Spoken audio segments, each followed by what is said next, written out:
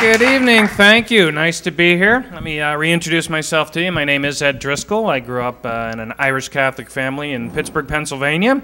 Live out here in L.A. now, and I'm enjoying it. I really like it out here, but I had a lot to learn, I realized, once I got out here. I mean, for instance, I was like completely ignorant of Hispanic culture, you know?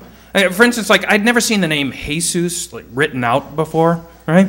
Yeah, so like my first week in town, I get this brochure in the mail advertising Jesus the Tree Trimmer. Boy,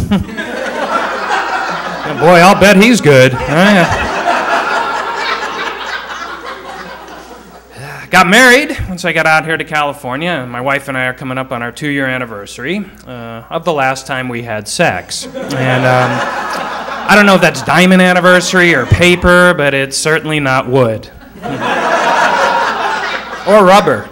Yeah.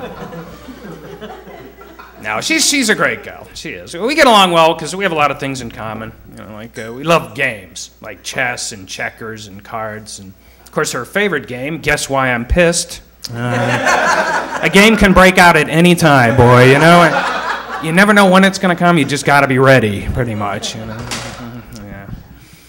No, we really don't have much tension in our marriage. The most tense part of it all was planning our wedding initially, which is always difficult, right? You got two families you got to try and please. And I remember when the wedding was being planned out, I got so stressed out. I remember thinking, you know, I think I'd be better off with an arranged marriage, you know, like the Amish have, right? Where they say, look, like here's who you're marrying, and that's it. You have no choice. I mean, I'd love that. Because, first of all, you know, all the pressure would be off me, right? I wouldn't be responsible in any way for the success of the marriage, right?